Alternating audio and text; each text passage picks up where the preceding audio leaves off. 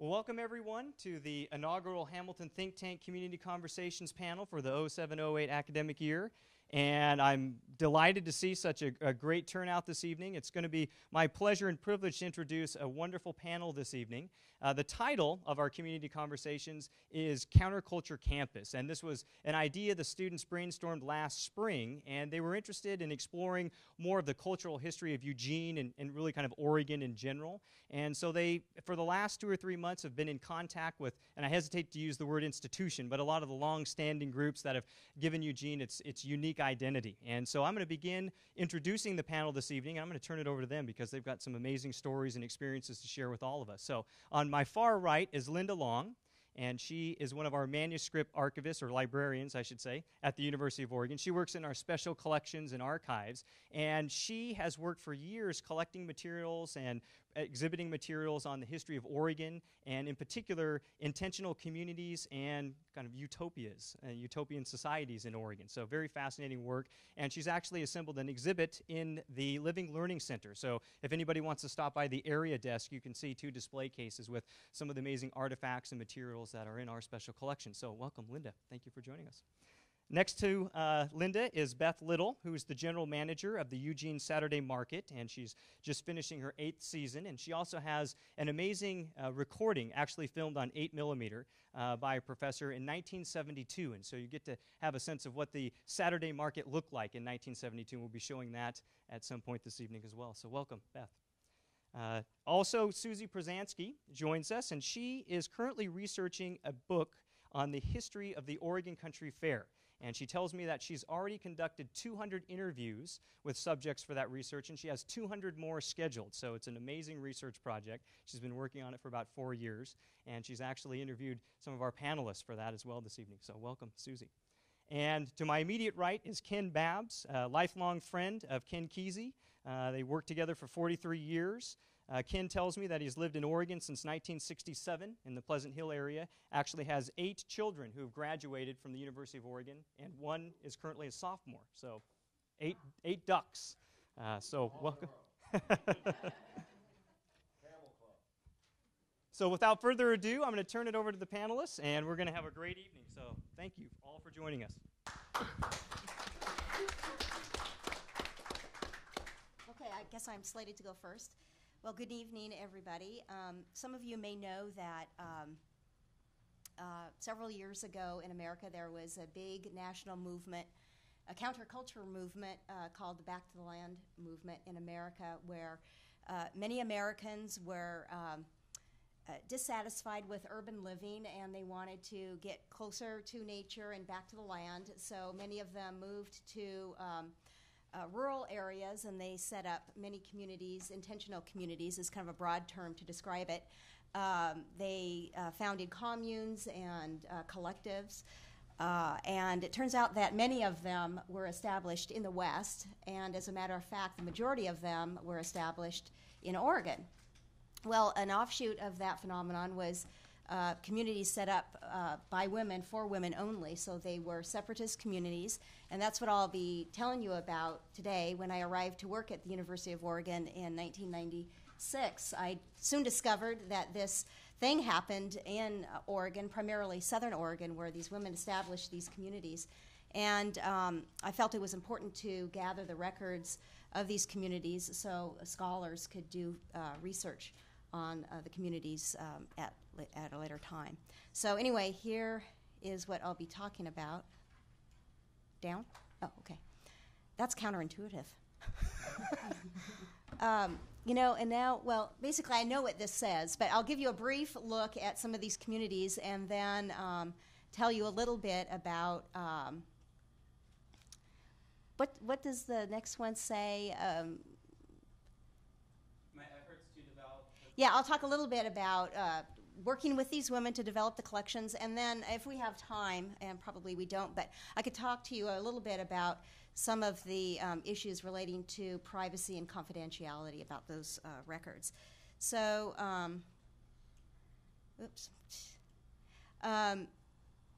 here are 2 women who moved to Oregon fairly early in the movement in Jean Mountain Grove moved to Oregon in 1970. She and Ruth Mountain Grove met each other in 1970 at a Quaker conference in Philadelphia, and they were immediately attracted to one another, but Jean had already made arrangements to move to a commune in Oregon near Wolf Creek. So she headed off there, and then they communicated with one another throughout a year, but Ruth then joined her soon thereafter, and they lived together in a commune called Mountain Grove, and it was a heterosexual commune, and they liked it enough to take their shared last name from it. That's how they got their last name, Mountain Grove. But and here's some Jean Mountain Grove hugging a tree at the commune, and they liked the living in a communal situation a lot, but and they were anxious to work on the land, but the men who controlled the commune wouldn't let them work on the land. So there was a lot of conflict there. The men wouldn't let them use the two-man saw to do work on the land, and so they solved that problem by going out and buying their own two-man saw, but they called it a two-woman saw. And here they are using the two-woman saw. The conflict continued, though, and eventually they were evicted from Mountain Grove Commune because of their sexuality. Then they moved to a gay commune that had both men and women, and there they started to publish this magazine called Women's Spirit magazine. Apparently, before this time, there had been no magazine or journal about feminism and spirituality. So they saw a real need to publish this magazine, and they produced it under crude circumstances. They had no electricity in their cabin on Golden, so they had to travel to other homes and other places where they could type up the magazine, and they had no dark room, but they managed to produce this, and we have all of these issues over at Knight Library, if anybody's interested in following up to take a look at these. Anyway, it was produced under crude circumstances, but they managed to distribute the magazine through the alternative press networks that had flourished during that time, and so it had a national distribution. And it had a major effect on women learning about these communities in Oregon, and it really drew a lot of women to Oregon to settle in these communities. So there were other reasons why Oregon had a lot of appeal to women and other people settling in Oregon. First of all, land was relatively cheap. Another important detail was that the county building codes were really lax. So somebody could come to Oregon and buy a small parcel of land and then throw up a small shack and call it home, and that was okay with counties such as Douglas, Josephine County, and Jackson County. It wasn't that way in other parts of Oregon or other parts of the country. There were abundant open areas for women to settle and to live closely on the land. And what's that last one? Natural beauty. And then, of course, the natural beauty of Oregon drew a lot of people here. And so here are some of the travelers coming to Oregon. They came in droves, really. Some of them settled permanently and others moved on. And here are some of the communities that were established in southern Oregon. This is just a kind of a handful. There are more than this. And here's a map of Oregon that shows a clustering of these communities down in the southern counties.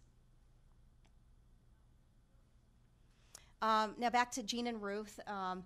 They were also asked to leave Golden because so many would come through to visit them because of Women's Spirit magazine. So they eventually purchased their own parcel of land, which they called Rootworks, which is just also near Wolf Creek in Josephine County. And here's a picture of the barn that they built there. And they had to call it a barn but they lived in it, but they were a little bit more flexible in building it if they called it a barn for building code purposes. And now here are some pictures of that we have in our collection of women working on the land and having festivals and celebrations. And now I'm going to talk just briefly about three of the communities. The first is Women Share Collective, which was founded by 5 women, and 2 were Carol Newhouse and Billy Miracle. And they established this collective down in Josephine County near Grants Pass. And here shows a lot of work on the land. It was kind of like homesteading in the 19th century in a way. You know, they had to really take care of the buildings. They had to take care of the land. But women could come through and stay at Women's Share for different periods of time. Some women would come and they loved it so much they would stay for years. Other women would stay for a few days or several months. The Women's Share women also wrote this book called Country Lesbians, which also had a national distribution, and that also had a major factor in drawing more women to come to Oregon.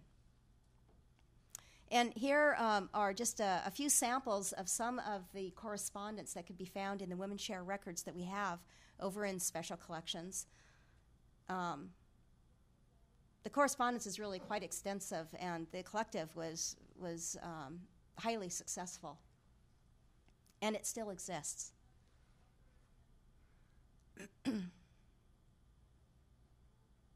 And another one of the earliest ones, is called Cabbage Lane, and here are some photographs of the women take care of the land, moving a shack from one place to another. One time there was a flash flood, and so they had to build a bridge across the flood. Just typical things that you would expect during like country living, you know. Here are some ephemera that we have in the collection for Cabbage Lane. Another example is Owl Farm. This was an important piece of land or a community because although land in Oregon was comparatively cheap, it wasn't free, and so a lot of women would come out to Oregon and they did not have enough money to purchase a little parcel of land. So they could stay at Owl Farm. There was a trust set up so that women could stay there, and in exchange for working on the land, then they could live there. Here's the original cabin at Owl Farm. Some of the kinds of ephemera we have in the collection for Owl Farm, the handbook. This budget for 1976 really shows just kind of how seat of the pants the operation was, just a little handwritten budget. A newsletter.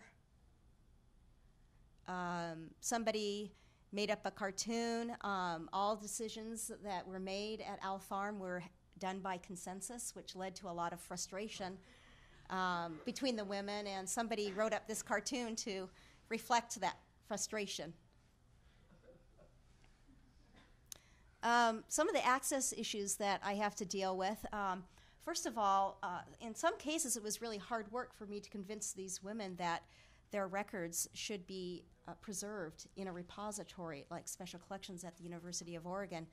They were concerned about their own privacy. They really didn't want anybody looking at their records. On the other hand, some women really knew the importance of the historical record and wanted to make it available to researchers. Some of the women said, I will give you my collection, my personal diaries, my letters, if only women can have access to them, which of course is contrary to our Archivist and Librarian Code of Ethics, because if we acquire a collection and we make it available to researchers, then everybody should have access to it on an equal basis. So that stopped some women from giving us materials, but others decided to go ahead. I have to be concerned about privacy rights of the individuals that are represented in these collections. For example, third-party privacy rights is an important issue. If somebody is writing a letter to somebody else and they're talking about a third person in the letter, then we have to really consider whether or not to make that kind of information available to researchers. Here are a list of some of the collections that I've already acquired in Special Collections and University Archives. Some of these are already available. They're processed and organized and cataloged and accessible to all researchers. Some of them are not processed yet, and some have some access issues to be worked out. But kind of gives a sense of the range of materials that are available to researchers. And this is the reading room in Special Collections, so if anybody wanted to come over there and do some research, this is where you would go. It's on the second floor of Knight Library North Wing, and you are all welcome to come and take a look at the collections there. The ones that I've been talking about are collected within the manuscripts grouping of materials there. And that's pretty much the end of that. Of course, you might ask the question, well, why do we care about this material? And we do care about it because, as you probably understand now, there was this historical phenomenon that happened in the state of Oregon. And the founding of these lesbian communities is a part of Oregon culture, and as such, we need to document the fact that this happened. And if we don't have the historical record, then that record is totally lost. And that's why I decided it was really important to collect this record for future researchers. How'd I do? Did we go over these items? Oh, good. Go for it. Okay. I'd like to go next because I'm going to talk about the Oregon Country Fair, and it considers itself an intentional community as well. So that sort of fits in with all of that. How many of you have ever attended the Oregon Country Fair? A few. 3, 4, 5. How many ever heard of the Oregon Country Fair? Is there more of you that's heard of it? Okay, so this is good. I'm just going to start at the beginning like I thought. The Oregon Country Fair is a 3-day cultural arts festival, and it's held every summer west of Eugene in the Veneta-Elmira area. It started in 1969 as a fundraiser for a free structured children's school. And ever since then, the fair has been an intentional community created by people who celebrate the cultural values of the 60s, especially the values of cooperation, creative self-expression, and living lightly on the land. It's going to be another theme here. The fair provides an outlet for craftspeople trying to make a living away from the corporate treadmill, and hundreds of volunteers gather each year to help co-create it. It has become an intentional community, a touchstone of a culture, a psycho-spiritual rejuvenation, and it's fun, too.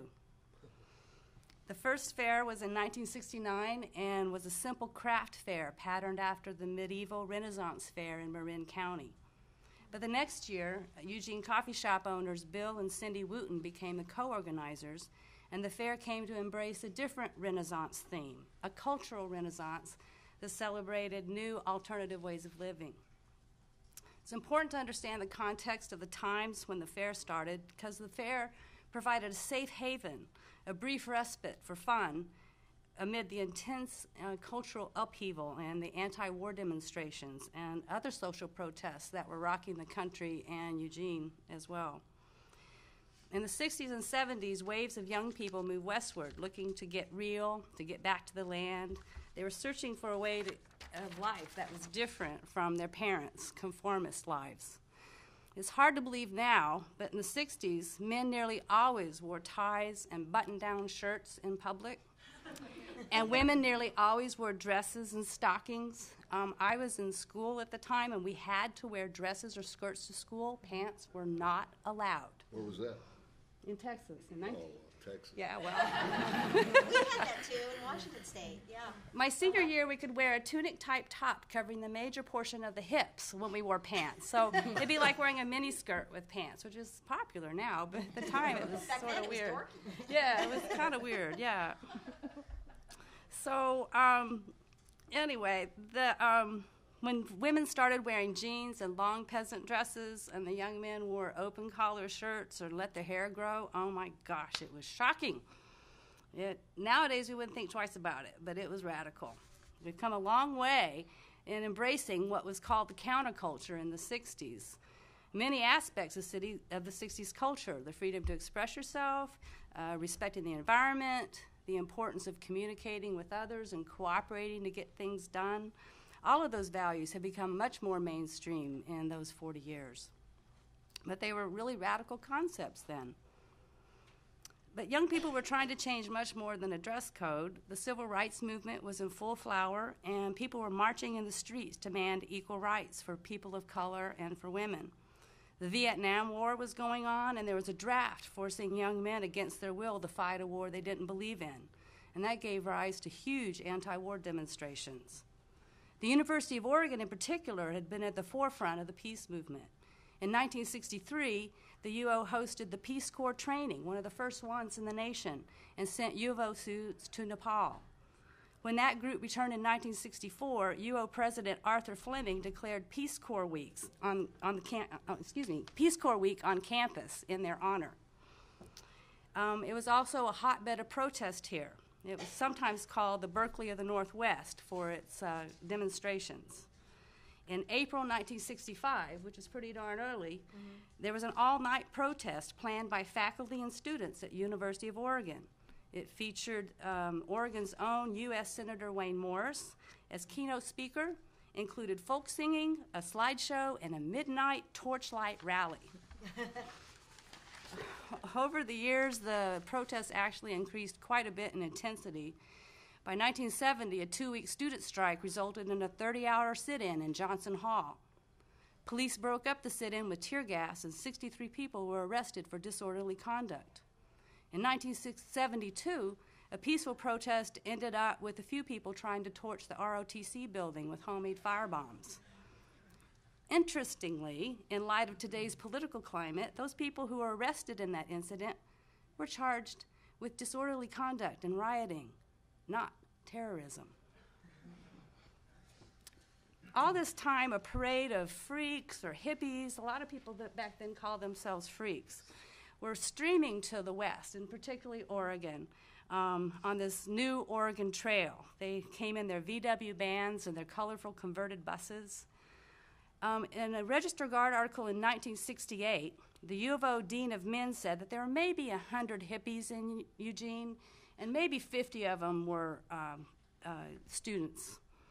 By 1971, a follow-up interview or a follow-up article on the hippies in Eugene estimated that there were 10,000 of them in the area, and the Register Guard counted 56 communes in the circulation area.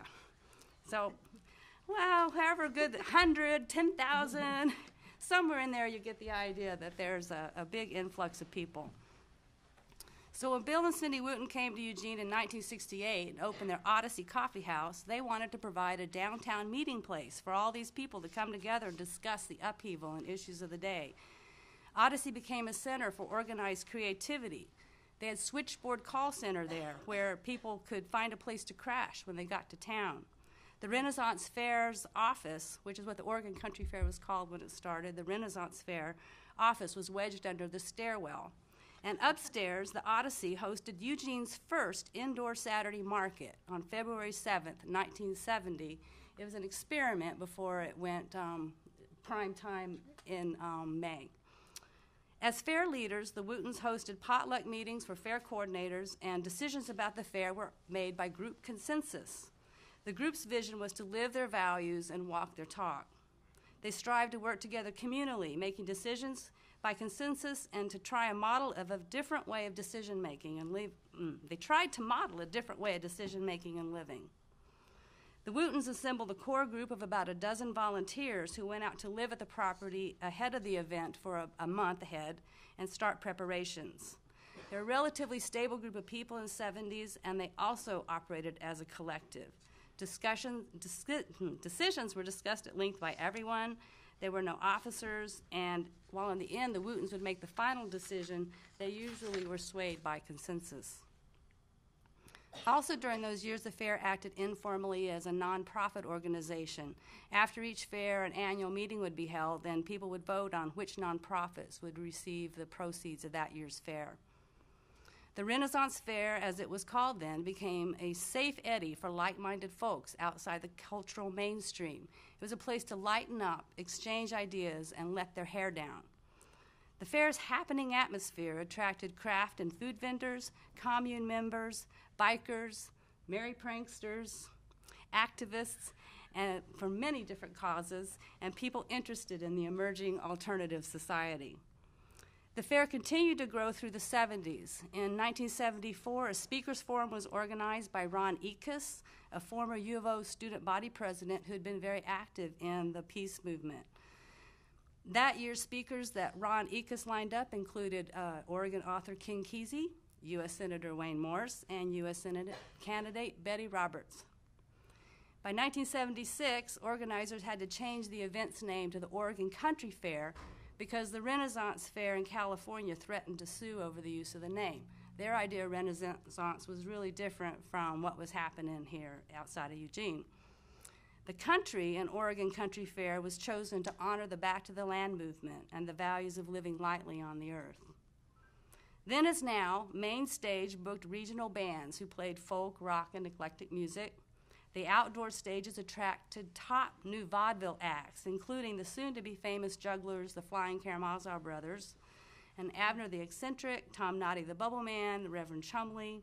Many of their acts featured political and social commentary as part of their comedy routine. Wacky parades brought music, bright costumes, and merriment to the paths at various intervals, and fairgoers dressed in tie-dye and soft velvets. People got their faces painted. So it was a good happening time, and it still kind of is.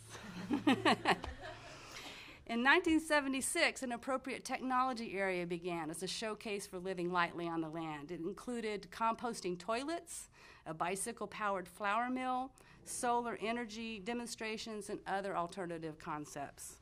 In 1977, that same area became Community Village, and dozens of social outreach groups were invited to join together to model a cooperative society. Early village participants included growers co-op, beekeepers, and Bring Recycling. From the first, the village used consensus for its decision-making process, and they still do. I think that's about the only aspect of the fair that has stuck with consensus, because it is a difficult way to make decisions. In 1981, the appropriate technology group that had been sent to just one booth in Community Village said we didn't have enough room. And so they got moved to a whole new area that became to be known as Energy Park. They had room to demonstrate worm composting and solar water showers, and again, the ways of living more lightly on the land. Today, more than a dozen stages offer continuous music and entertainment. Community Village and Energy Park continue to showcase the values of the 60s, cooperation, helping others, living lightly on the land. The fair itself is one big playground where fairgoers can express themselves with costumes, juggling, performing along the paths. 40 years later, crafters continue to make a living outside the corporate world, and craft fairs themselves have become mainstream. The fair continues to stand at the forefront of event recycling, having achieved a 90% rate of recycling eligible materials and greatly reducing what goes into the waste stream from the fair. Looking back, it's clear those tie-dye, idealistic, back-to-the-land pioneers who helped found the fair did indeed create a cultural renaissance in the Northwest. Idealistic organizations with long-time fair ties still operating today include Whitebird Clinic, Growers Market, and Bring Recycling. Natural food pioneers have become mainstream successes, including the Springfield Creamery with Nancy's Yogurt, Toby's Tofu, and Rising Moon Ravioli. All of them have well-established booths at the fair. A collective vision for a cooperative event has transformed the fair into a magical reality each year. It's a place where aging hipsters, sacred tricksters, and their children and grandchildren still gather each year to celebrate community and find psycho-spiritual rejuvenation.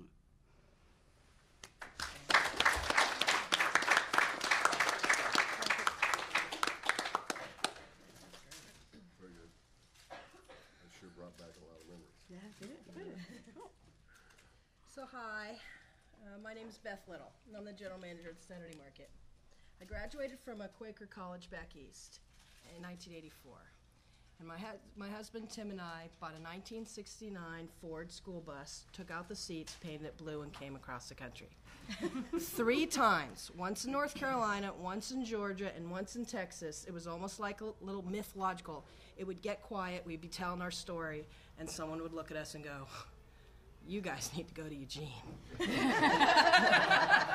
And we did. And we got to Eugene after months of great adventure and travel.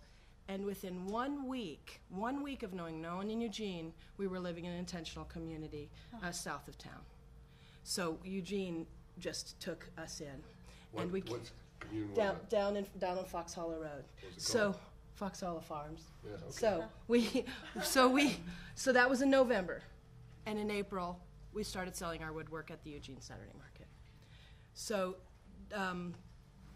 we found friendships, we found a home, we found a community of like-minded people trying to live life on their own terms with artistry, peace, and self-sufficiency at its core.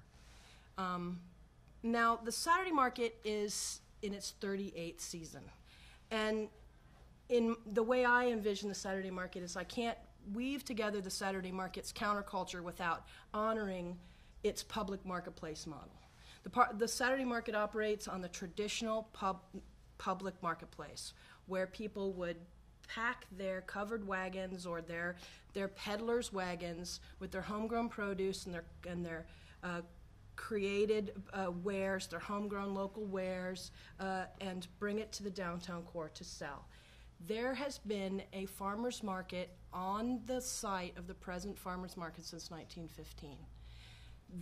At that time, there was only two ways to sell your produce. You could take it to the retails where they would jack it up real high, or you could have a little peddler's wagon where you could go through the streets of Eugene and sell your stuff directly to your customers.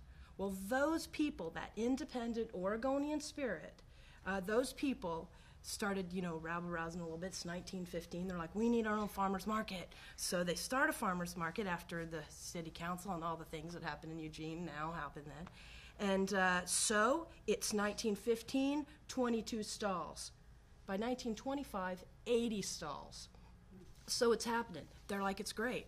So then they get this idea, we're going to get a permanent structure, a permanent year-round farmer's market. It's going to be great. It's going to be great.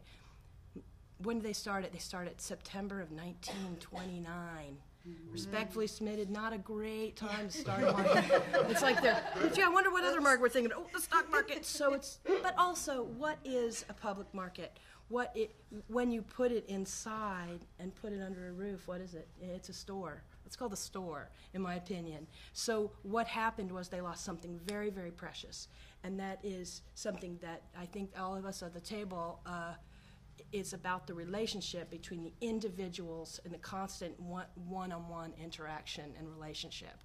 So when a person grows an item and a person buys the item, then next thing you know, the producer starts getting a relationship with the customer. They start producing to the customer. The sights, the colors, the sounds, the smells, everything in that public environment is very recharging. It's that direct relationship. So the type of individual that succeeded in that market had an independent spirit, an independent drive, and there was this constant one-on-one relationship and a manner of respect that happens. So they did build that permanent structure. The building still stands. It was at the corner of Charlton and Broadway, and it kind of eked its way out by, I think, 1945, by 1940, there's 40 vendors, and it just kind of dies a sad death in like 1959. And so then it's 1960. So there's no market. There's some farmers markets on the fringes. But now this independent spirit of the native Oregonian and the Oregonian community is mixing with this group of people who either were from Oregon, but in many cases were actually traveling into Oregon. And this independent spirit is starting to mesh, sometimes smoothly, sometimes not so, with the community here. And there's also a very powerful artistic bent, a very, very creative and independent spirit. And this group of people, again, is not satisfied with the J-O-B. My husband and I used to joke, we'll spell that word in front of the kids. Don't tell them the J-O-B word. There used to be a joke, why do hippies go to Eugene? Because there's no work. So we have this community. They're independent again. They're creative. They're some of them probably are in these communes that we were seeing earlier. They're taking risks. They're risk takers, and they're creating. They want to create their own economy, and they are hanging out at the coffee house, Odyssey, and they actually go to the city council and they say, we would like to start a market outside. And they get permission from the city council to go to set up a little market in an alley next to what's between the DAC and the parking in garage. the parking Yeah. garage, you know, and it rains, of course. It's May 9th, 1970, and they 29 vendors come down there, and they stay all year, and by the Saturday before Christmas, there are 100 vendors. So the scene just, it happens right there. The scene is, there's always a place, and there always is a place to this day on a Saturday between April and the Saturday before Christmas where the community can touch and see and smell and have a relationship. So we did that for a few years, went over to the Wayne Morse Free Speech Plaza, went to the Butterfly Lot. I've got at the end of just a little 6-minute gig of the market in 1972 on the Butterfly Lot. You'll see, and you'll see some interesting. When you look at that, look for the posters of Richard Nixon. Look for the posters for Bill Wooten, and interesting what you won't see. You won't see tie-dye. You know, you'll see a lot of batik. You'll see candles and macrame plant holders, and you'll see a different kind of a thing. The Butterfly Lot is called the Butterfly Lot because it's based like this. So imagine that for like 15 years they had a market where everyone was like this, slanted. I know, it's because that's for drainage. And then they said to us, we said, let's see, can we go, you know, can you imagine all the whole time, too, they're looking at the park. I'm just imagining it because I wasn't here yet. But they're looking at that park going, why don't they let us in the park? Let us in the park. Come on, let us in the park.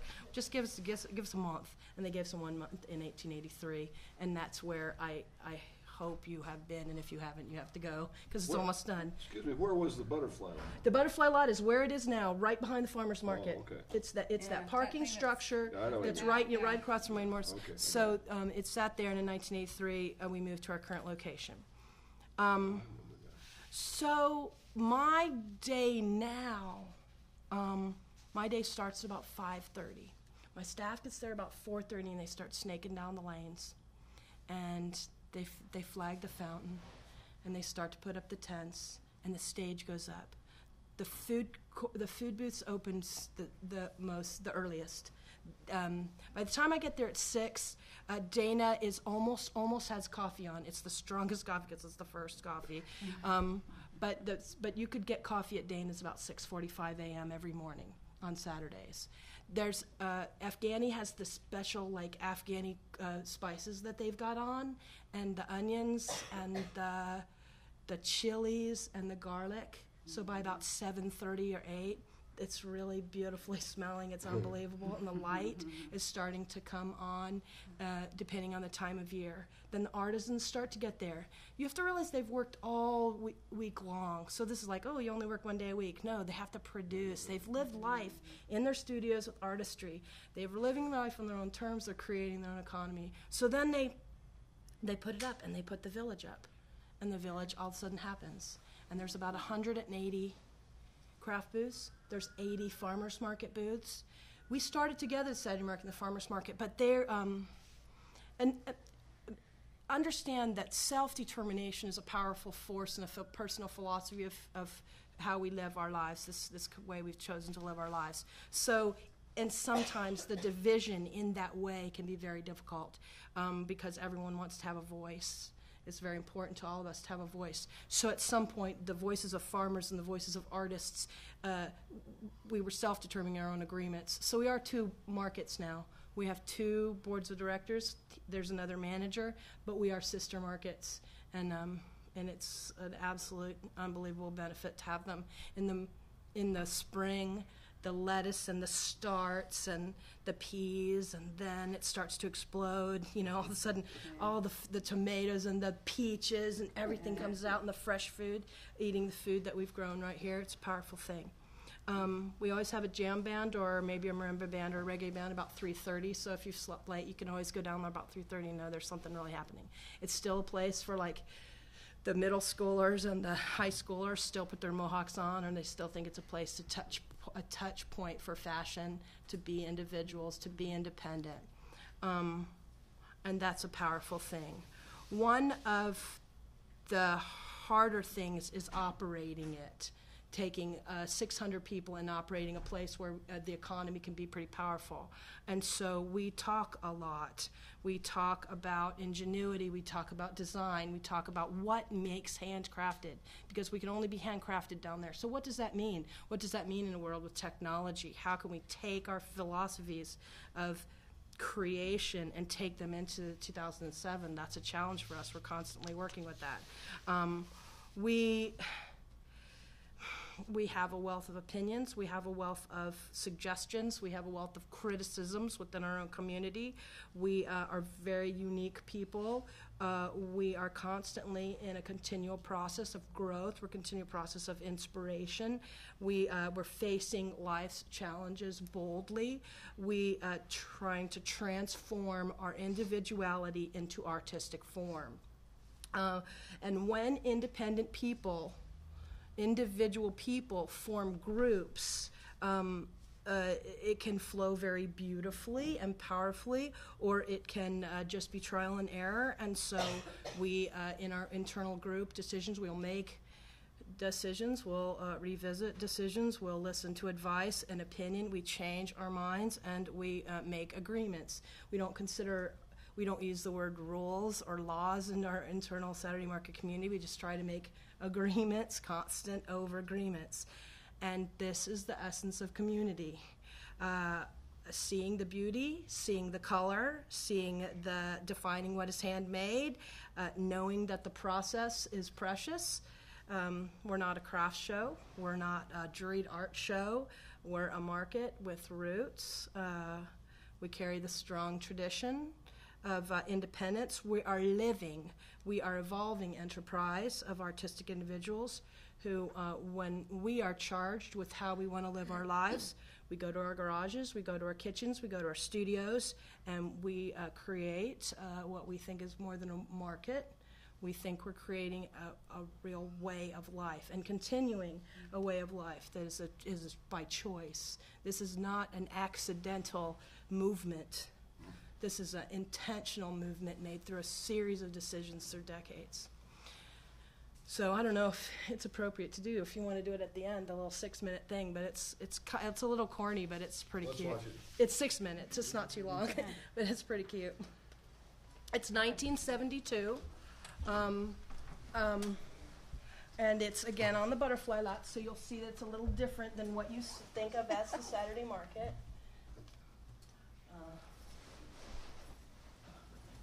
It has a funky soundtrack. I didn't choose it.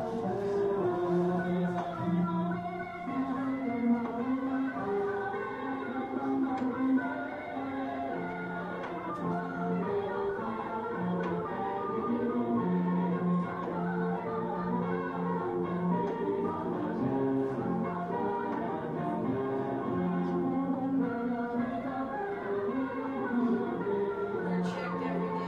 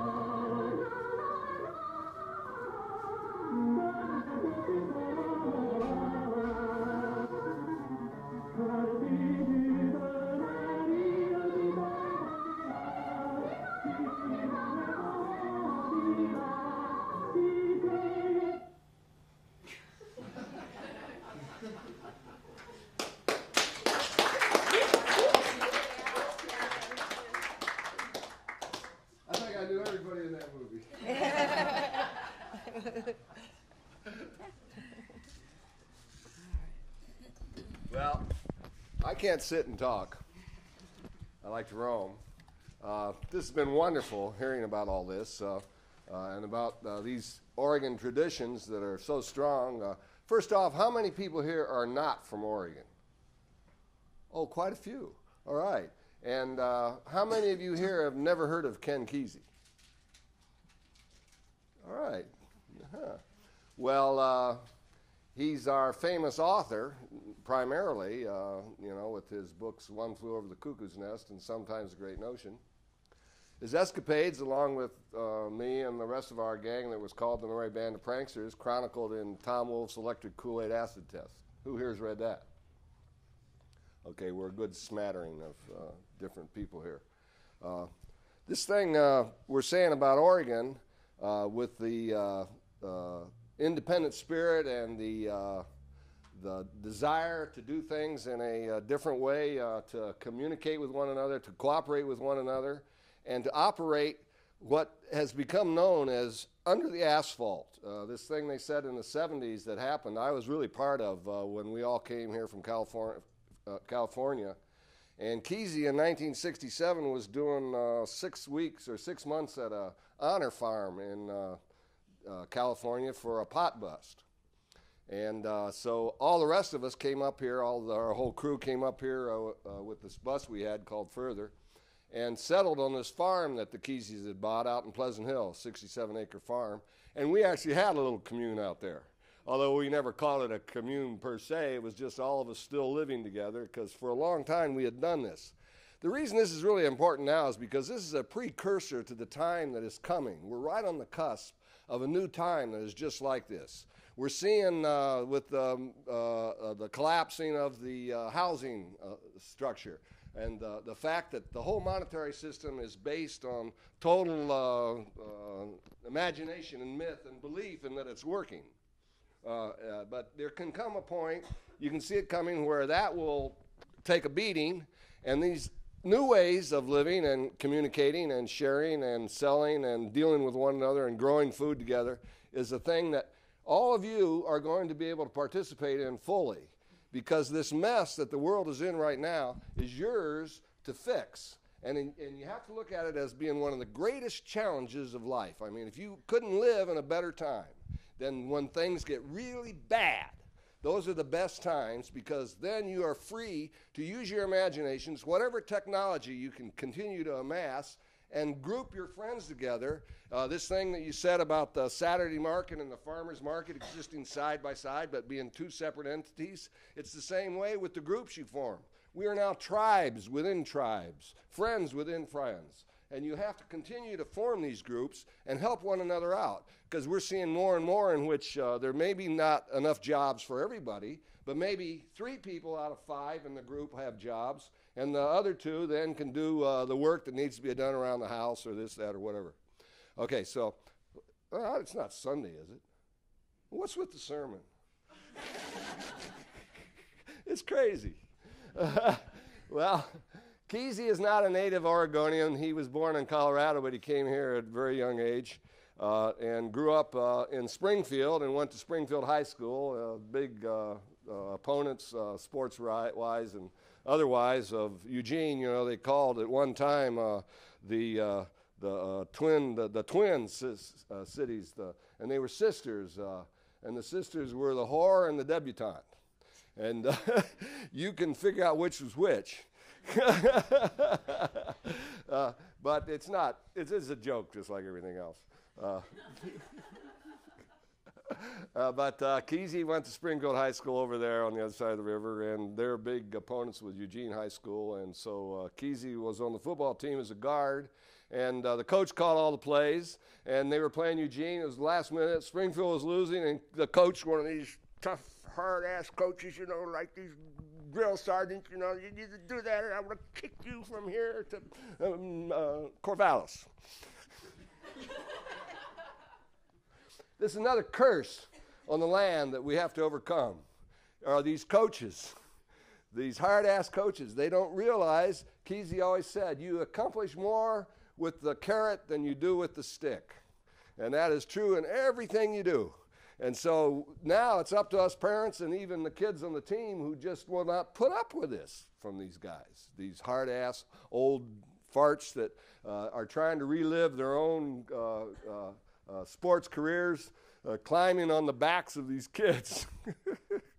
And as much as I love Oregon and the football team, you know, we see in a lot of the same stuff. But getting back to Kesey, we must be close to Sunday, huh? Is this Monday? The coach says, okay, we're going to go right into the line. And there's only a minute to go, and Kesey says in the huddle, he says, now wait a minute. He says, if we go into the line, he says, we won't do any good at all. We need a touchdown. He says, let's fake the line plunge, he says, and go back and pass the long ball. Oh, God, they said, the coach will kill us. And they said, well, Kesey says, you know, there are things, worse things than death. And everybody goes, what? What's he talking about? You know, and he says, yeah. He says, to lose to Eugene High School. Okay, let's do it. So the coach is on the sidelines. All right, yeah, there they go, line. No, oh, they're throwing the ball. No. Touchdown, yay. And from then on, Kesey called all the plays in the huddle. The revolutionary steps to the forefront right at a young age, makes his move. He then graduated. He matriculated. I imagine you've all matriculated at least once in your life. Huh? It's not a secret thing, you know. From Springfield, and he went to the University of Oregon. And he was a wrestler and a football player, but he threw his arm out, wrestling his shoulder, and he could never play football. And it also, she talked about the draft, which is another thing that was going on at that time. Everybody had to be something. But Kesey then came up as 4F because he couldn't throw the grenades far enough, you know, to hit the bad guys. They were always falling off and right there in the foxhole with all the buddies. Then he'd have to stomp on it, you know, to save their lives. Whew, close call. Thank God he was kept out of the military. He went to his boot camp when he went to the jail down there in the Honor Farm in California. But anyway, he didn't major in English, although he was turned on to writing by a short story writer. Have you all read Hemingway? Oh, good. Anybody here who's never read Ernest Hemingway? Wow. I think you got a reason. I don't know. It's a story called Soldier's Home. And it's a double meaning because the soldier's home from the war, and it's a soldier's home where he's staying. It's his parents' home. And he's all messed up from the war. He's got this thing, whatever they call it, SDTS, XQZ, you know, whatever it is. One of those things. And he's there at breakfast, and his mother's there, and she's got the bacon and the eggs on his plate, and she's down on her knees. She's begging him, please, get a job, get out, get a girl, take the car, drive, do anything. And we're going to pray together that this will be true and come to pass. Please. And Krebs looks down at his plate, and the bacon grease is hardened on his plate. And Kesey says, that's it. He says, I saw it. That was it. He says, the story came to me. He says, the secret of writing came to me because Kesey was a magician. He would do magic tricks at the McDonald Theater downtown between shows. At those times on Saturdays, they'd have matinees, and between the matinees, you know, all the kids were there, they'd have contests. You know, the thing about Kesey, although he was one of these revolutionary guys that worked under the asphalt, he was also a guy that operated on top of the asphalt and could work with anybody. That guy would deal with any single person in the world. I don't care if it was the highest mucky muck on Doonesbury comic strip or the lowest guy on the gutter recovering from a night freezing in the rain. He'd look every one of those guys in the eye and talk to him. And this is something you all ought to do. When you see somebody who looks weird, somebody asking weird, deal with them. Don't get too close to them. You don't want to get hurt. But don't ignore them. We're all here together, And that's one of the reasons a lot of people act so weird, is because nobody will pay any attention to them. And the other secret that Kesey knew was the secret of invisibility. Now, this really is funny, hearing this, because there's this group called the Merry Band of Pranksters going around on this bus filming and dealing with, in a crazy way, with a lot of stuff. He knew that you had to sometimes be able to walk through a crowd or through a scene and nobody would see you. Nobody would pay any attention to you. And that's kind of gives you more power in the world than anything else. Now, I personally don't have anything against piercings or tattoos or any of that kind of stuff, because, you know, it's the same thing. Everybody's body, you got the right to do whatever you want with your own body. That's the whole, what is it, the theory or the freedom of the drug use is, what the hell? Who says, you know? Even that one guy, I can't remember his name. What was his name? They nailed him to the cross, that guy. He says, it doesn't matter what you put in your mouth. What matters is what comes out of your heart. See? So it's the same thing. But on the other hand, if you want to have this secret of invisibility, to use the cloak of invisibility, sometimes you want to put on the cloak of invisibility. And you all can think of situations you've been in where you wish you had the cloak of invisibility put on and just off we go. And nobody knows the thing. So you don't want to back to the damn sermon again. Lad, children, I'm telling you here straight. Now you got to do it this way. You got to not get the. Close enough? We get that channel on television. Okay, so we got Kesey. Oh, he's learned the secret of writing, the denouement, the epiphany, where it's all exposed, because he knows that from magic tricks, where everything is built up and then the flower comes out of your ear and grows for 3 weeks and you can't get it out of there. Poor thing. Okay, so meanwhile, he's at the University of Oregon, and he's going through and he's majoring in radio and TV communications. And so at the end of the year, they got to do this thing about, what do you call it, a project or something, a recital. And so most of these people, they go up there, and they do, to be or not to be. That is the answer. No. Is that the, well, you know the story behind that. So Kesey didn't do anything like that. He did a takeoff of this guy called Lord Buckley. Now, I know nobody in this room has heard of Lord Buckley. No? Nobody. He was this tremendous stand-up comedian from Chicago in the 60s who did these raps, hip raps, hipsters, tripsters, and flipsters.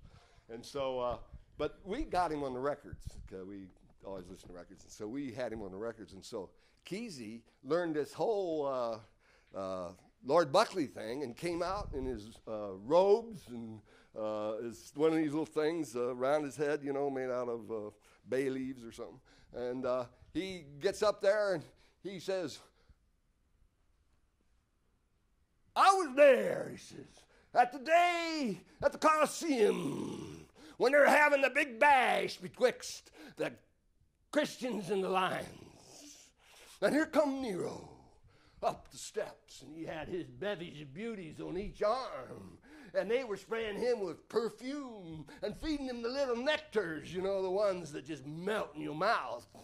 And all the way to their seat, and as they're sitting down here across the ground, the floor of the Colosseum, comes this Christian cat, lickety split, going as fast as the poor cat can go, and right behind him is this big lion.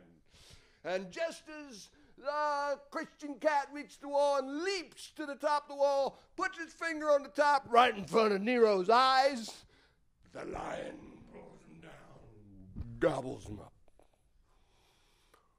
Oh, dead silence in the Colosseum. 178,000 people acting as if the Oregon Ducks had just fumbled the ball on the 1-inch line. Nero stands up, smack his hand on the top of the wall and says, "Mark a golden spike where that cat blew."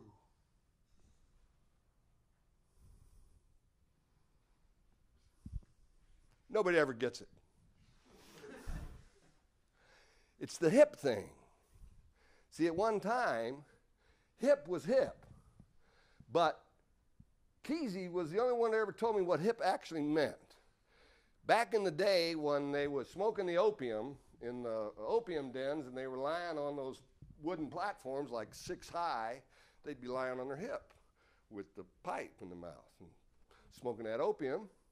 And so that was it, the hip. You had to be hip. So it was also a drug kind of secret word, you know, to want to be hip, you know. Okay, let's go get hip. Are you hip? So there's a whole jargon going with it. Like after the Coliseum Rumble, Nero and his bevy of beauties, they go down the sidewalk and they go into the automat. The what? The automat was New York's Saturday market. New York City. You go in the automat and you put a quarter in the slot and you open the door and there'd be food back there.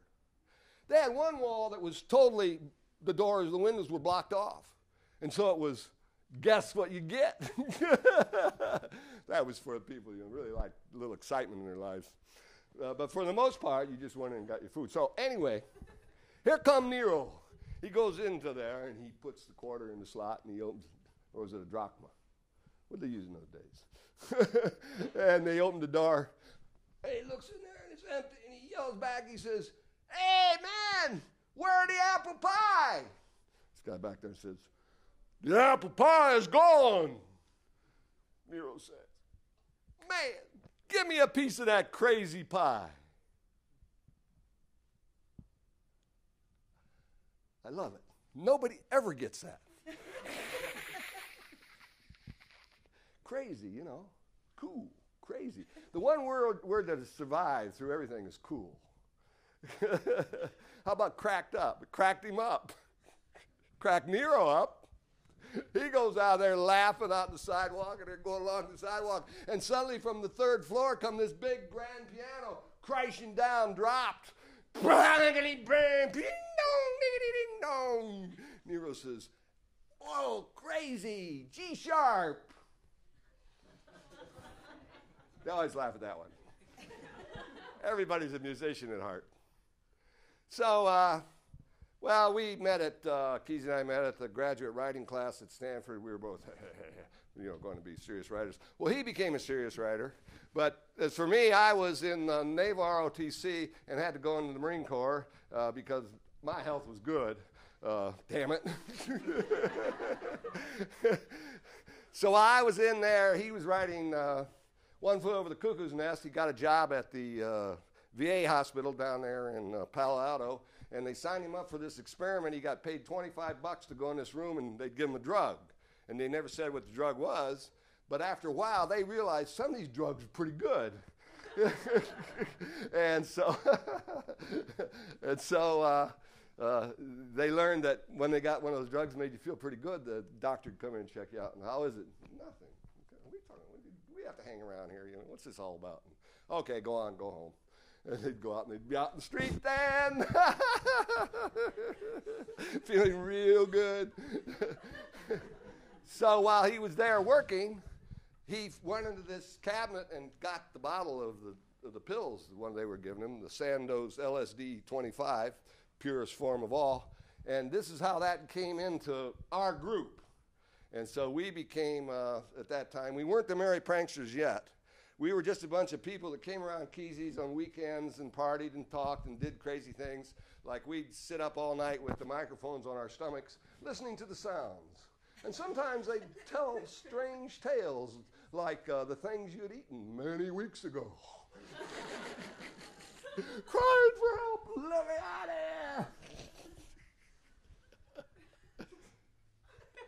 here.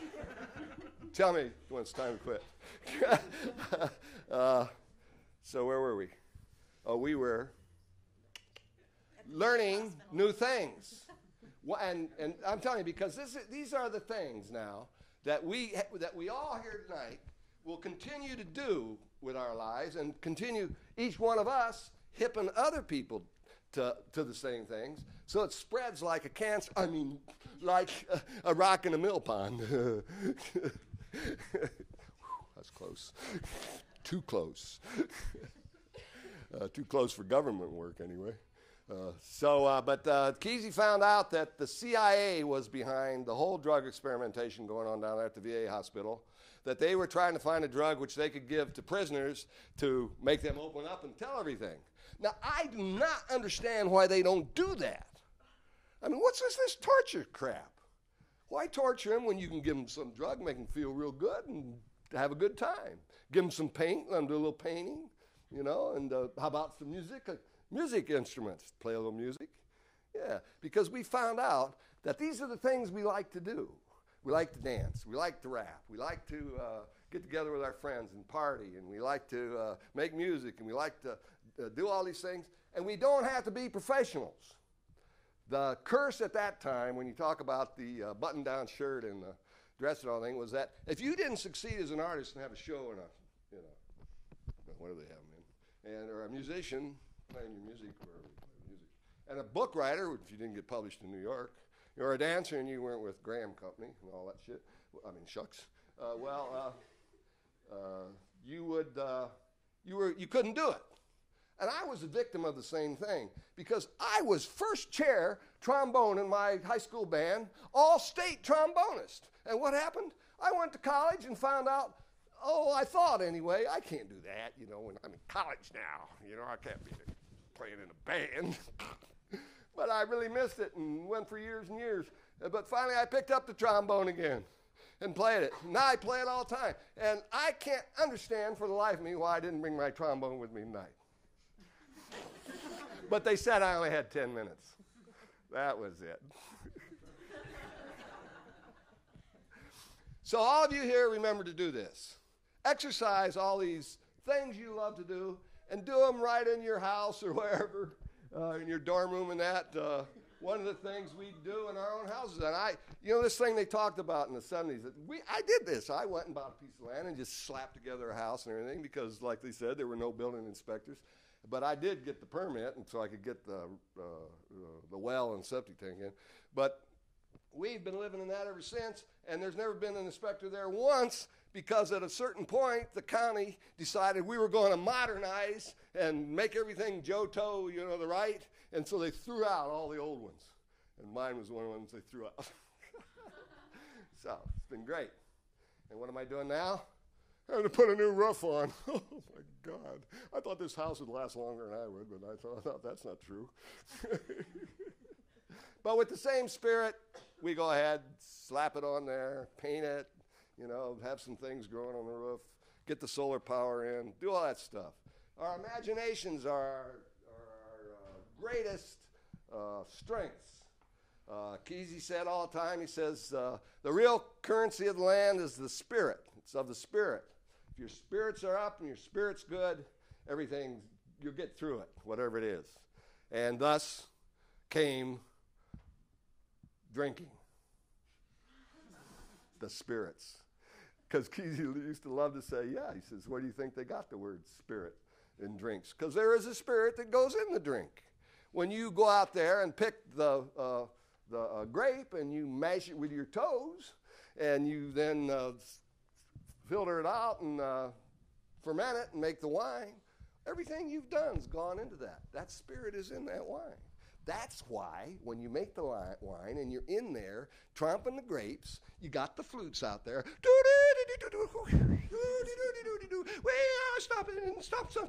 Stopping. See? And then you drink that wine. There you are.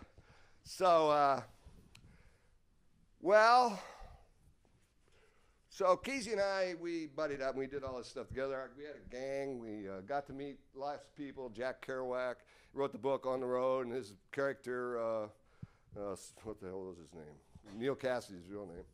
But we got to know him. He drove the bus. So we got to meet and groove with a lot of people, Timothy Leary, and got to be a kind of a roaming not really minstrel show, but something like that through all these different groups and peoples. Like Kesey and I donated, one day we decided to get rid of a bunch of stuff. We had boxes of tapes and letters and stuff. We donated it to her library. And in 1969, when the Renaissance Fair first started, we were out there with the bus, and I don't know if it was that year or the year after, but there was a tremendous rainstorm, and you couldn't get out of there. There was this ditch that went through there, and the fair site was here, and you had to drive through that ditch to get out in the road. So it became the best part of the fair was the day after the fair ended. Everybody out there trying to get these rigs over that ditch, throwing big, huge branches, cutting down trees, throwing them in there, and these things going in there, and everybody getting stuck, and then everybody having to go in there and get this one out and get it through. Went on all day long. And she said about the different groups that were at the fair. She said the bikers at that time were the free souls. They're still around, but they're not like they were then. They were a real rasty group. But I don't know how that's ever happened, but one year they got to run a beer garden at the country fair. I think that was after that was when they allowed no more alcohol at the fair.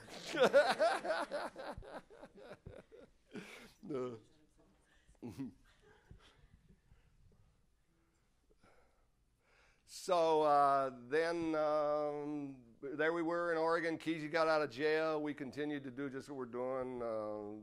The old bus went to pieces, and we made a new bus. And Kesey was still writing. He didn't quit writing. He wrote a lot of books afterwards. And then he started writing these musical plays that we'd perform. We had a group now of about 20 people with a band. And we'd go all over the West Coast with this one called Twister. And then we went all the way to England, the UK, all around England and Scotland and Ireland, that with one he called Where's Merlin? And the other thing we learned to do was to work the computer. When we went on the bus trip in 1964, we filmed and taped everything. And we were going to make a movie out of it, and this movie was going to be shown in the big screen. And we were going to, from then on, be filmmakers, movie makers. None of this petty shit, writing, typing. No, we were going to make movies. So we did. We filmed and taped the whole thing, except when we taped it, we had on this reel-to-reel tape recorder. It was going around like this, and it was run off electricity, and the electricity was provided by a generator on the back of the bus that we called the jitterator, because it was always going. And we'd piece and we'd be. But then every once in a while, it wasn't set right, and it would go. And other times it would go. And so we came back after the bus trip, and we were going to do the editing ourselves. So we get the film on this one reel, and it's going along 24 frames a second. Perfect. And then we put the tape recorders on it together. It's going along okay for a while. We're going through the south, and oh, look at that, the beautiful sunset in the south there. It's going down over the oil wells and the bayou, and next thing you know, you're going to go over that. Hey, Kesey, you better look back. There's a cop coming.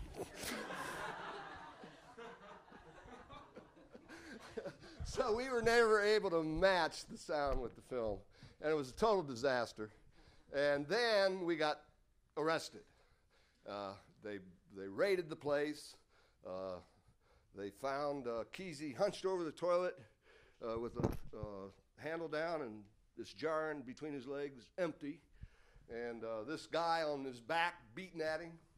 And I come in there and, what the hell's going on there? And I pick the guy off his back and throw him this way, and he tumbles right into the bathtub where Paige Browning's taking a bath, and water goes splatting all over everything, and then through the window comes this deputy with the gun saying, all right, everybody, knock it off in there now. Okay, let's sort this out. And so the guy comes out, and he's spluttering. He says, I have the papers, he says, the search warrant. And I take a look at it. All the ink's run. He can't read anything. And I says, this is not a search warrant. you guys have to go. And then another guy came in with the real one. So anyway, we all got arrested. Kesey took the heat because it was his place. And then he went to the honor camp. And then we got out. The movie was there sitting And many, as Kesey said, tried to climb that mountain of making the movie, but all failed.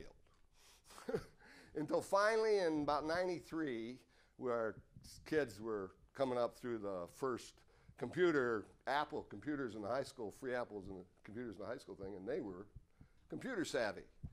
So they took us dinosaurs on, and we got so we could do it. And so Kesey's best thing is he's a storyteller. He's one of these guys could sit around a campfire and keep you, entertained and interested for hours.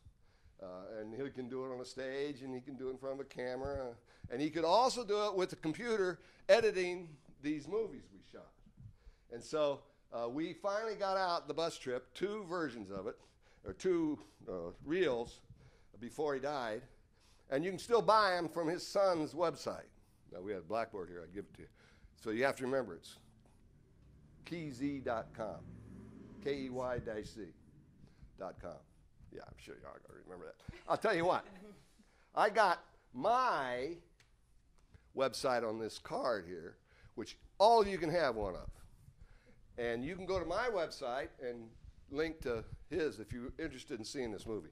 It's worth seeing if you're interested in this period of time, 1964. So we were then getting ready for our next big trip with the bus.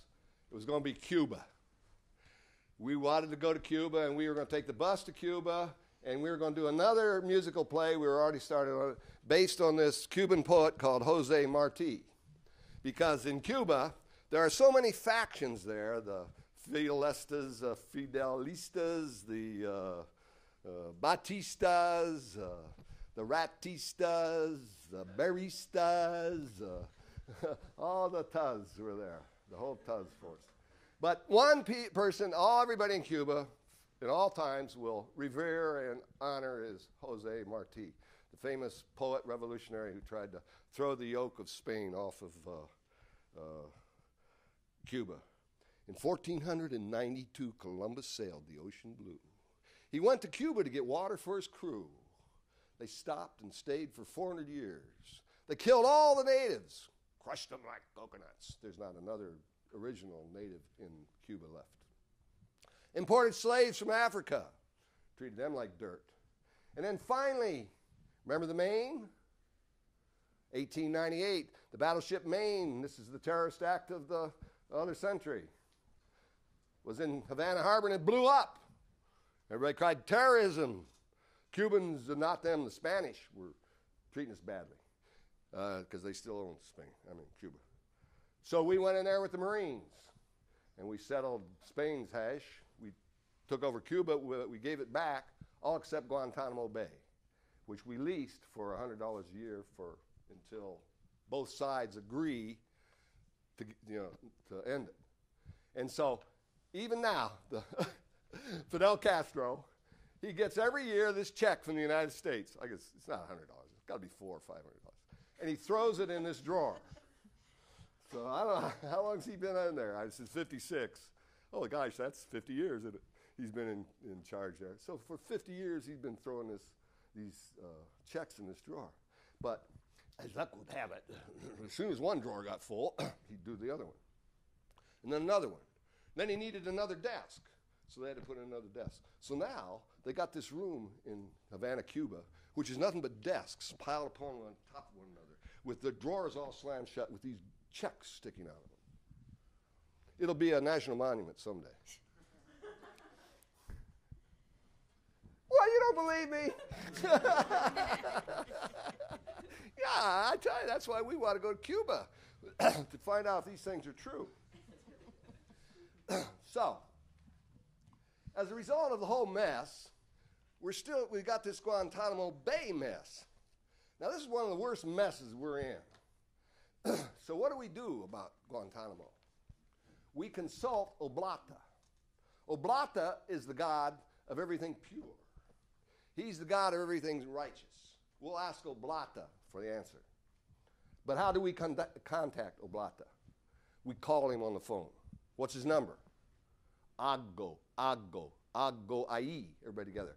Aggo, Aggo, Aggo Ai. Come on, let's hear him. He can't hear you. Aggo, Aggo, Aggo Ai. Oh, he's coming in a little bit. Aggo, Aggo, Aggo Ai. Yeah! Oh, God Almighty, what's happened to me? Oh, geez. Oblata, Oblata, I feel you coming. Strike my heart with tendrils of tears. Oblata. Yo soy un compadre viejo y misimis non comprendo. Oblata has come into my body. His spirit is in me. It's the only way Oblata can talk is through a person is to come in like that. And what is it he says? Oh, he says, free Guantanamo. Return Guantanamo to Cuba. And then everybody in the auditorium screams, free Guantanamo, return Guantanamo to Cuba. And then we go into this really big, great musical number. Guantanamo a libre, Guantanamo a libre, Guantanamo a Cuba, Guantanamo a Cuba. Freedom, freedom, all over the land Arriba, all over the land Arriba. But see, everybody's doing a different one of those. See, we could do it in here if you guys each wanted to do it. And the reason to do it is because when we do that, and we all join in on that, that's going out. It's leaving this room. It's going out into what they call the noosphere. The noosphere is an area up above us that you never hear about. They don't like to talk about this, but it's where every single word, everything that's ever said or thought is up there. And it's floating around up there. And when you get into the right state of mind, you can go up there and tap into it. And so if we were to do that tonight, you'll all have to have a drink of this first.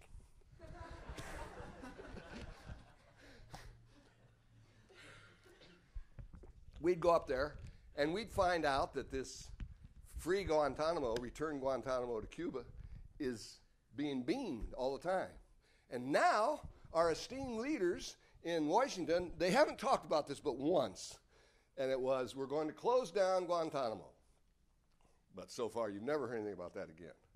But that's one of the main missions of our group, is to raise the spirit and the consciousness to close it down, and then return the whole base to Cuba. It's Cuban anyway. And there's a precedent for this because in the same war, the Spanish-American War, we drove the Spanish out of the Philippines, and they became their own place. But we kept Clark Air Base and Cuby Point Naval Base, huge bases. But since then, we've given those back to the Philippines. So you can quote me on this. It'll happen in your lifetime. We will give Guantanamo Bay back to Cuba. And to facilitate this, we're organizing a trip now where we take this stage truck to Cuba. We're going to, these amigos, they've taken this stage truck to Cuba. They're going to drive it to the base and set up outside the gates of Guantanamo Bay. These amigos are going to put the stage truck open. They are going to put the musicians on the stage truck. They are going to play music across the fence so the prisoners can listen and be happy. Maybe. All right, I think I've occupied more than enough time. Thank you very much for your kind attention.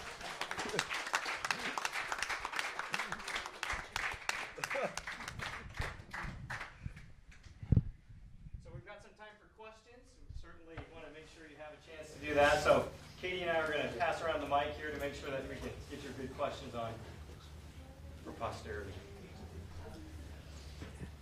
And for those of you that need to depart, we completely understand. So, Ready, go.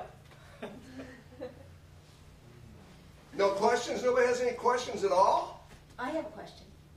When you were down in Menlo Park, did you live near the Keys on Perry Lane? Was that a community where you lived? Perry Lane was a neat spot in Palo Alto there. It's actually right across the street from the golf course at Stanford. Now, this was in '58 when we were there at Stanford in the graduate writing program. I didn't live there, but Kesey and his wife Faye, and they lived right there, and it was a little community of cottages that all were, and it was very counterculture, and all these people lived there were all having something to do with the university, or artists, or that. And so he was there. He lived there for 2 or 3 years. When he was writing Cuckoo's Nest, he lived there. But then they tore the whole thing down and put in houses, regular houses. And Kesey moved up on Skyline Boulevard between Palo Alto and the ocean, and had his La Honda, Yeah. and that's where we left from the bus in 1964.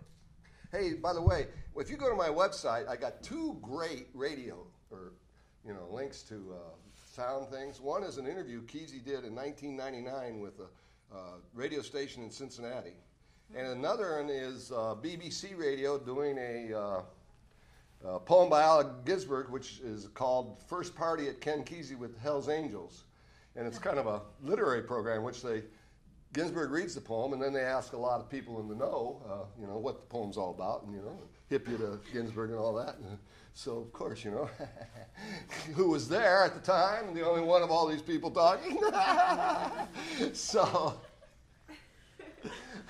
they sent me, the fools, a CD of the program, which allows me to dump that into my computer, get out my microphone, and when that thing's cruising along and some guy's saying something about, he says, the kids, Alan talks about the kids in the house, well, they were upstairs in the bedroom. I can come in and say, no, there's no bedroom upstairs, the one-story house. The bedroom was in the back. So keep checking my website. I'll have that for sale.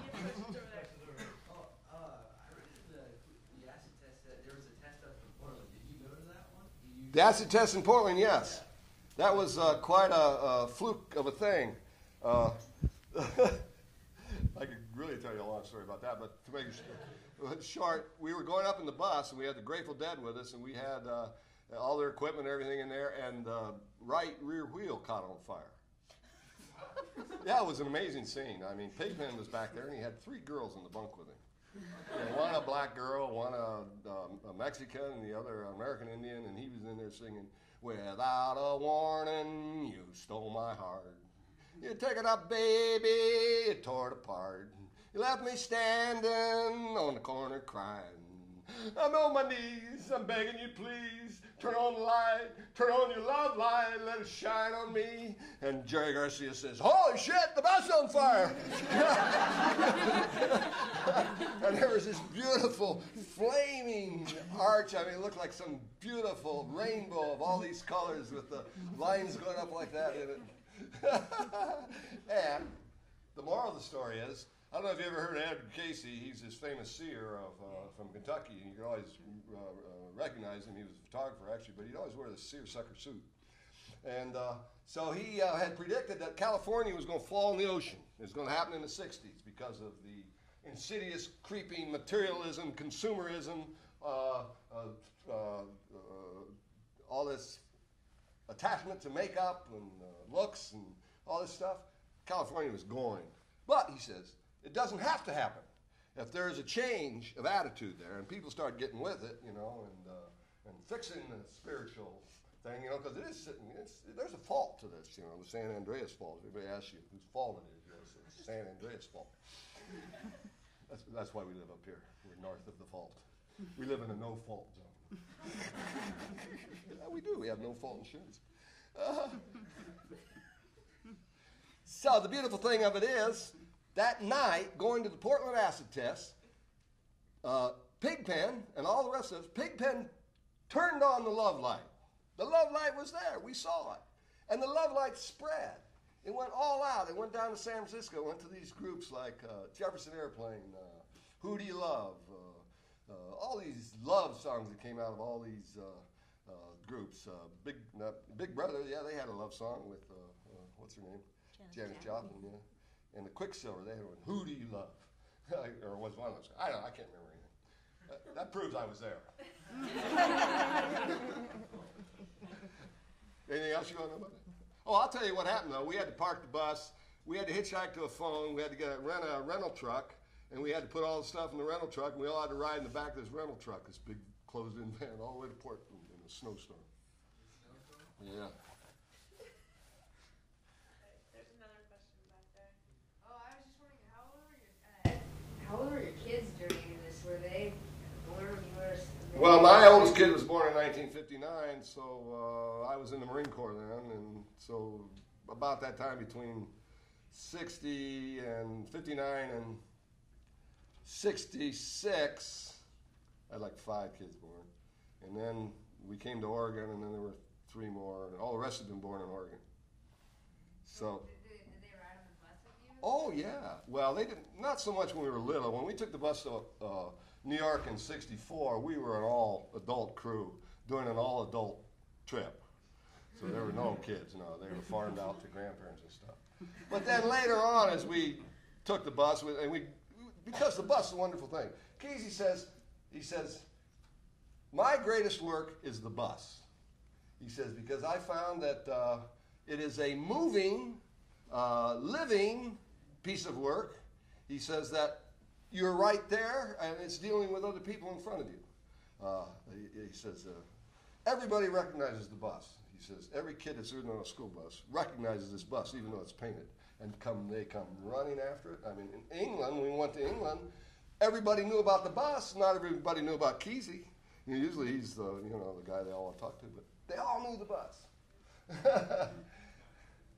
that answer your question? Sure. Okay, well anyway, so we would go in places, like I remember one trip we took up over the awful Roddle Highway up from the Willamette watershed over to the Mackenzie watershed. Everybody, all the kids and everybody, and we camped out and all that. So we had family outings, a lot. And they all went to England too. So if I have time for one more question before we have to conclude the formal part of our program this evening, and then you're welcome to stay and have refreshments and chat informally, but if anybody else has. Well, Katie, you can conclude our... Where's the bus now? Well, the old bus, the original bus that we made in '64 kind of fell to pieces, and we parked it in the swamp down at Kesey's, and it was going to rust peacefully there forever. And but then, for some reason, then we made another bus in about that went in there in about 69, and or 70, and then in about 72 or 3 or something like that, we got another bus because we were going to the National Book Convention in Las Vegas. Kesey had a book coming out, and so he decided to get another bus, and we do it all together and get the bus. And the bus is a wonderful thing because not only is it all of us in this enclosed space together, but we have earphones and headsets.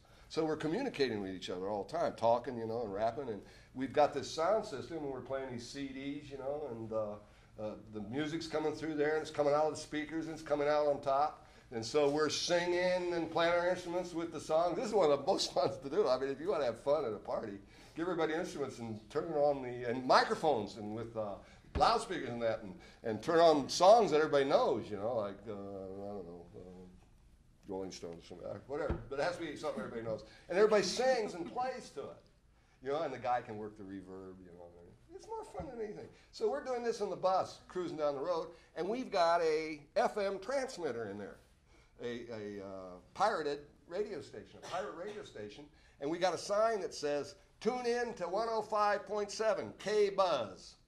And someone holds that in the window, and these guys are coming along, we're all talking. You see the sign, you turn the radio on. If you turn the radio on, wave or flash your lights. And pretty soon, within 5 miles, we got a convoy of people in front of us, alongside, behind us, going down I-5, all listening to the radio.